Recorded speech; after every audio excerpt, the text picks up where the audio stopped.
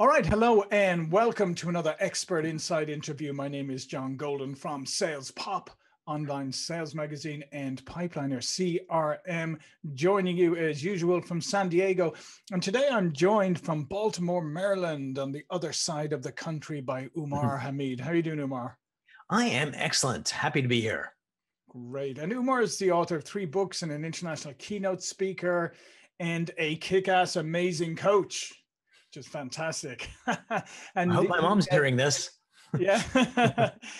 And he does online course and coaching programs empowered by neuro-linguistic programming and applied neuroscience. And so what we're going to talk about today is building a winning mindset.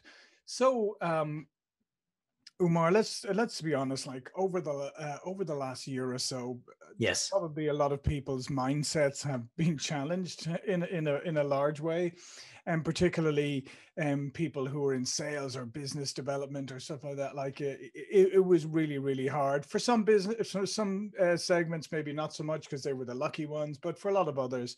So, how do you pick yourself up and really build a successful mindset, but also like a recovery mindset, if you like, one where it kind of pulls you back and gets you pushing forward? So we're going to actually do a technique, and I'm going to show you how to do that so everyone knows how to do it. But before we do that, it's just really kind of interesting is that, how do we change how we feel in any situation? So you could be minding your own business and your significant other could use a certain tone of voice. Mm-hmm. And just hearing that tone of voice all of a sudden puts you in a state of like either anger or you kind of cave in. So we're all familiar with, we've got the ability to go from being okay to not okay in a moment, right? Yeah. Just for the record, never happens with my significant other. Go on. But with other people. To our brain, it's just like I went from state A to state B, and I can do that in an instant. And what we need to realize as salespeople, as human beings, is that we can go from a not okay state to a kick-ass amazing state in the same moment. So the question is, how? Yeah, because that's what Michael Jordan does, right? Yeah, they know how to switch it on. And that's such a fascinating, even before you tell us, right? That's such a fascinating point, right? Because as you said, we know through experience that we can go from positive to negative really fast. As you say, it can be a look, it can be a tone, it can be just about anything. But we rarely think about, oh, can we go from that to really positive in just the same amount of speed? I mean, most people would say, no, you can't. And just think about that. It's like that when I tell a story of somebody crumbling and being crushed, everyone goes, yeah, that could happen. I could see that. When you talk about somebody going the other way, it's like, well, not for me. Yeah.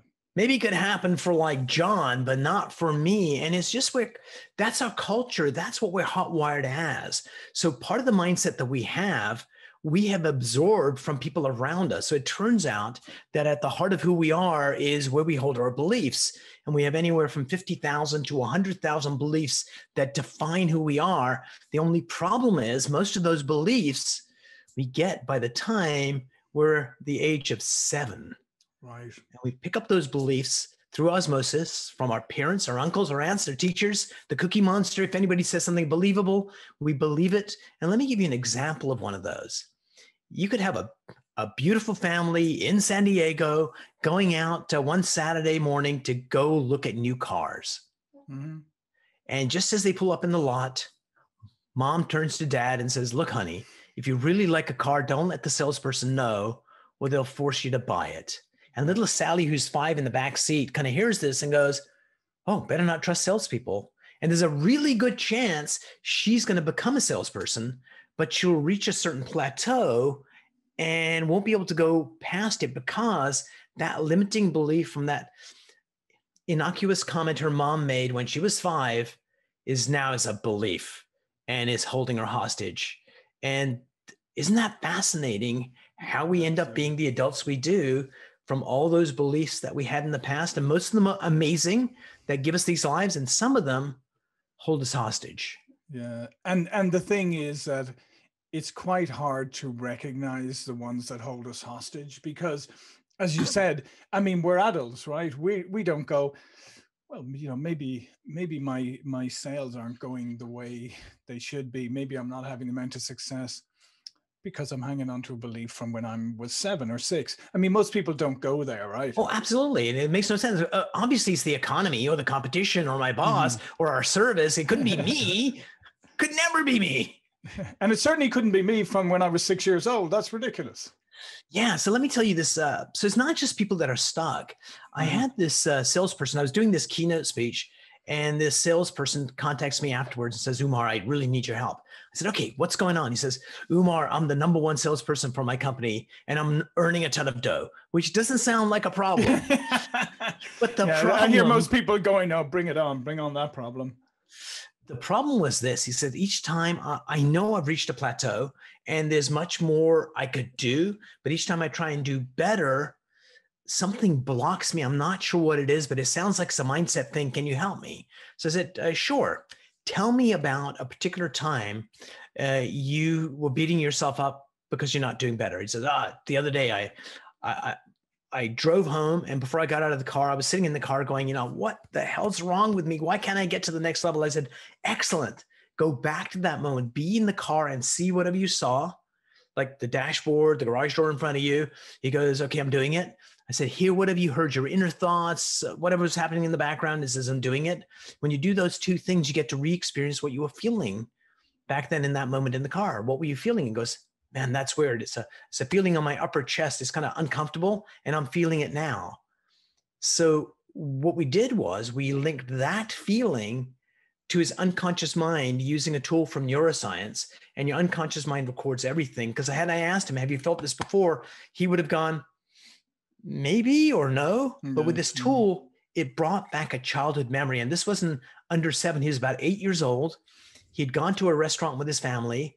And before the waitress came, his dad turned to the kids and pointed at him and said, remember, don't order steak. We can't afford it. And in that moment, it set up a belief around money and self-worth. And it still allowed him to be the number one salesperson in his company. But anytime he thinks about doing better, that belief comes up and it sabotages his efforts. And so what I really want the listeners and the viewers to understand is this, is that your brain will lie to you, but your body never lies. So the next time you feel uncomfortable, rather than going, I'm going to ignore that, what I want you to do is maybe not in the middle of a meeting, do what I'm about to share with you in a second, but as soon as you get to a quiet place, wherever you are feeling that uncomfortable feeling, just touch yourself there and just say say hello. And whatever's causing that feeling is going to go, yeah. And say, what do you want me to learn from this experience? You'll get an answer, and it could be hire Umar, but I doubt it. Well, it could well be. But what's really interesting there about what you just described is that there is a physiological reaction, right? And, absolutely. And it's the clue, and those are the things. And normally we look on those as, well, that's just a side effect, because I'm stressed. So now I'm feeling something, as opposed to what you just said is saying, no, that's not a side effect. That's a message. Yeah. But John, did you ever watch this TV show, Lie to Me? No, I didn't. So basically, it was this show based on a real life guy. And what they would do is they'd look at the micro expressions people get. Mm-hmm. And from the micro expressions, they could figure out what feeling they were feeling. And that way you could tell when someone's lying or not. And the guy that actually was a real guy is based on, he went, you know what? I'm going to take a look at Americans, and I'm going to get 108 pictures. And there's going to be Americans that are happy, and you know what that physiology looks like. And disgust, like you sneer and you get this thing on your eyes going in. And so you got 108 pictures of Americans feeling these different basic emotions. And they went to different Americans and said, John, what's this guy feeling? And you'd go, that guy's feeling disgust. Mm-hmm. Brilliant. He said, who are the people opposite to Americans? And he said, the Japanese, like those guys don't emote anything. Uh-huh. And he showed them the American pictures. And sure enough, the Japanese people could go, that's joy, that's fear, that's anger, that's disgust. And what he proved was that what you're feeling is connected to your body language in a very profound, deep way. And so the first thing I want to share with your viewers and your listeners is this, is that let's say you're feeling like, I really don't want to make those calls today. Mm-hmm. And notice my body language immediately went into that. And it starts becoming a self-fulfilling prophecy, because the more I kind of bring up my shoulders and droop my forehead and look at my feet, the worse I feel. And the feelings make my physiology worse. My physiology, before you know it, I'm going to be crying underneath the desk. So the number one thing you can do is this. Do you want to change how you feel? Trying to think your way through it's really hard, but what you could do is go stand up, change your physiology right away. And as soon as you change your physiology, it forces your emotions to change. So what I want you to do is realize that your physiology trumps your psychology every single time. And so do that. Just pretend you're Tony Robbins for a moment.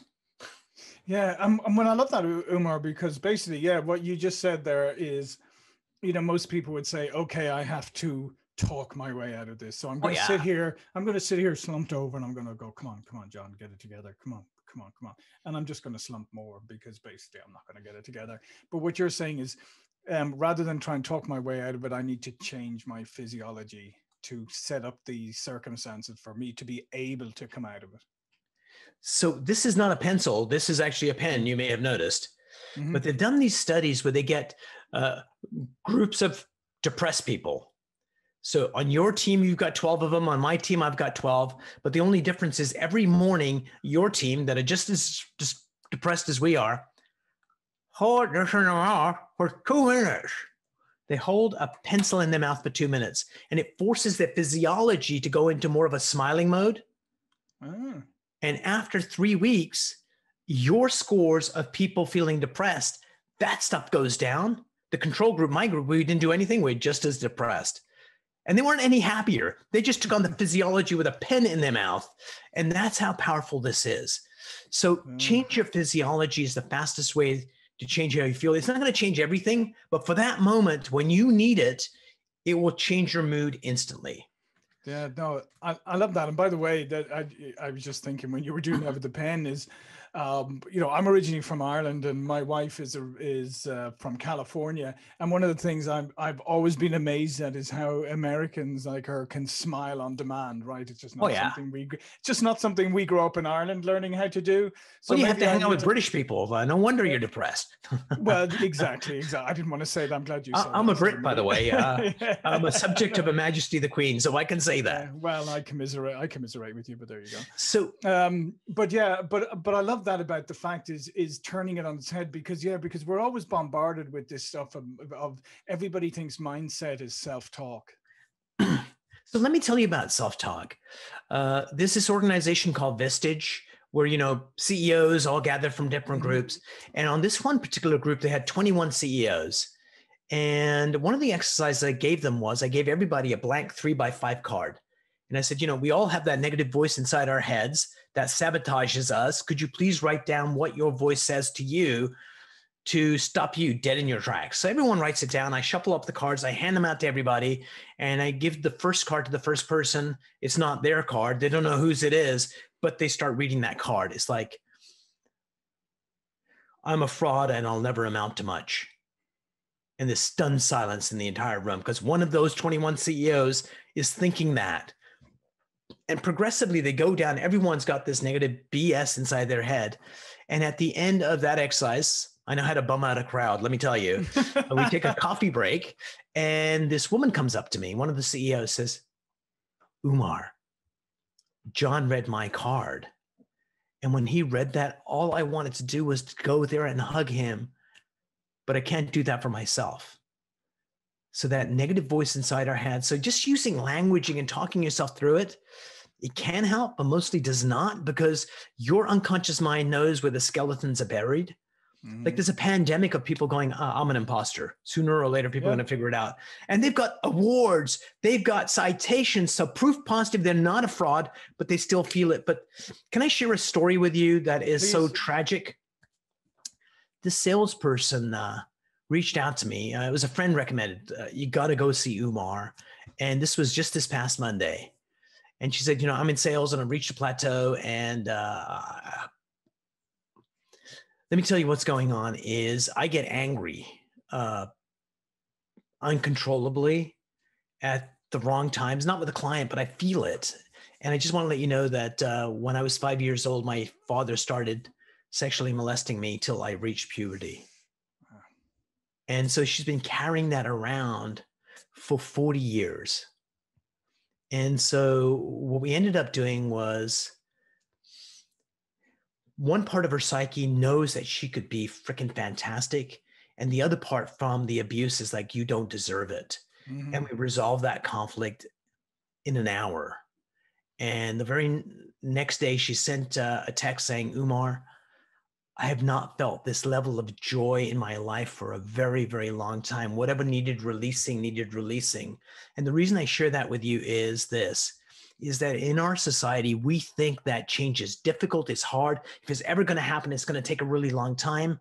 And I want you to know that change happens like that. And you could have somebody go to a psychiatrist for 2 years, and one Thursday afternoon, the psychiatrist says something. Yeah. A moment before they said it, the person was still stuck. A moment after they said it, it changed their life. So I don't want people to wait 2 years to get there.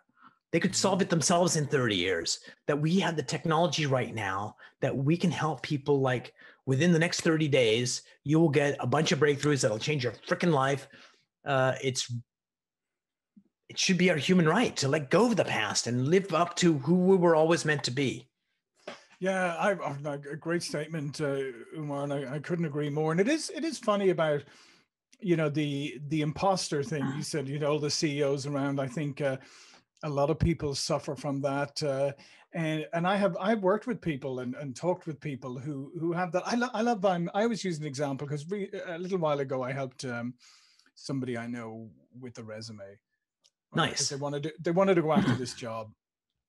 And the first thing they said to me was, well, it's not going to be a very good resume because I haven't really done much. I've done, and I said, well, that's fine. Let's just start. And I said, well, we're going to go back and we're just going to go back through all the different things you've done. Let's just do it chronologically, right? And so we went through it and I picked them out. And by the end, when I put it together, I said, look, what does this look like? And they looked at it and they said, oh my God,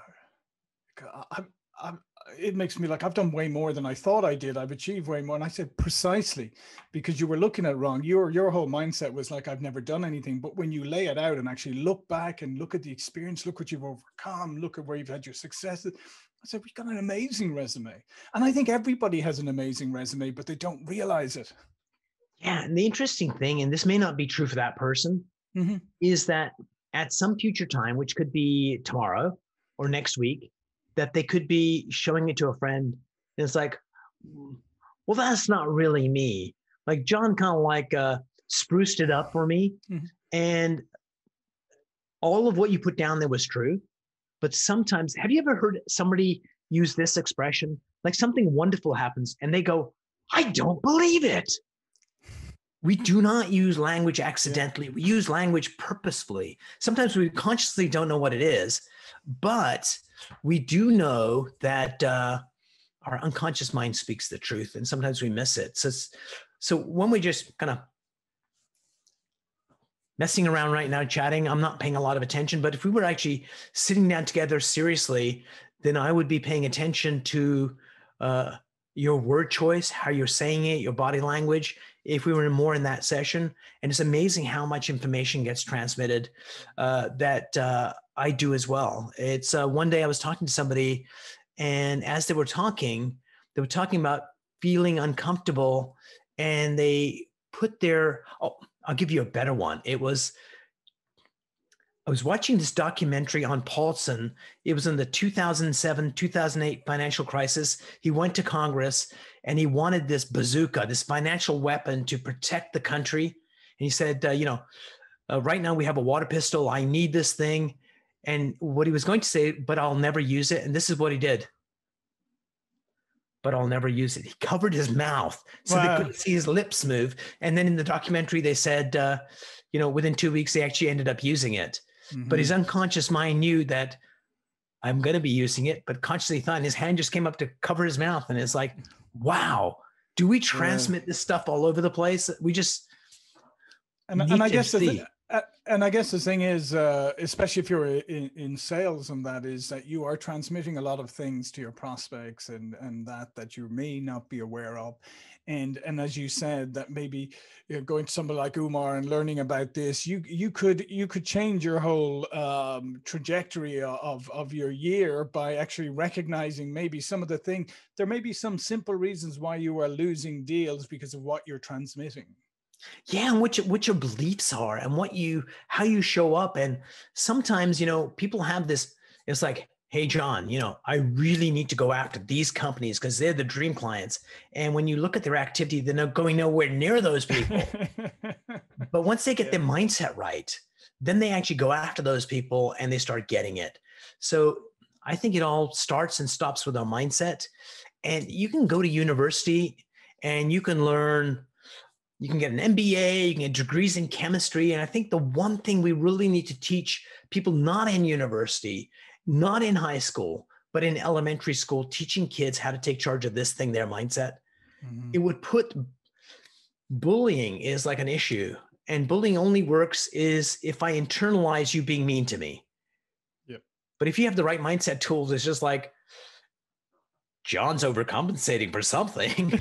And if it just doesn't impact me as a bully, you stop picking on me. It's just it's not fun. So I think that is my mission in life, is if we can teach people how to take charge of their mindset, that it would change their lives. And if they've got kids, they just show up in a more powerful way. Because a lot of times, what you say and what you do is two different things. They would align. That's my mission, is to teach people how to take charge of this. So we just make this a better, more fulfilling world. Yeah, listen, fantastic, Umar. I love it. Love a great way to end this. I couldn't agree with you more. I think that would be so much more effective than some of the strategies that are being used right now. But anyway, enough of that. All of Umar's information is going to be below this video, all the links to his books, to his website and everything. But before we go, Umar, please do tell people a little bit more about yourself. Sure. Number one, in the show notes, there's going to be a link to my Get Unstuck course. It's a free course. It's a video course, and it's going to teach you a process how to get unstuck, and you're going to love it. So perfect. The main thing about me is that I discovered my purpose back in 1992, and it was to help people break through their limitations. And it took me to 2003 to figure out how to do that. And it took me to probably 2008 to start doing it well. And so I'm doing what I'm meant to do on planet Earth, which is to help people break through. And I invite you, no matter who you are, where you are, everybody has a purpose in life, and find your purpose. Doesn't mean you have to change your career. You'll just show up in a different way. And that's the first step to becoming awesomer. And I love that word, is when you figure out who you are, you can make sense of the world in a bigger way. And John, thank you so much for a great interview and the invitation. And I really appreciate it. Yeah, listen, great. Thank you so much for coming and sharing such really, really interesting information. And I would encourage people, go check out Umar, check this out. Make this the best year you've ever had. We've had a very challenging 12 months, obviously, because of the pandemic. For some people, it has been devastating. People have lost loved ones, etc.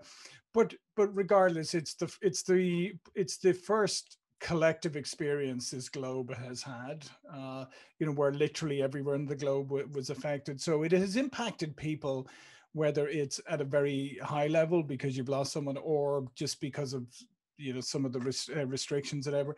This is the time to put yourself in the best position you can possibly be in as we come out of this. And so I check out Umar's mindset training, and just like give yourself the gift of doing things differently from now on. I think that's what I'm trying to say.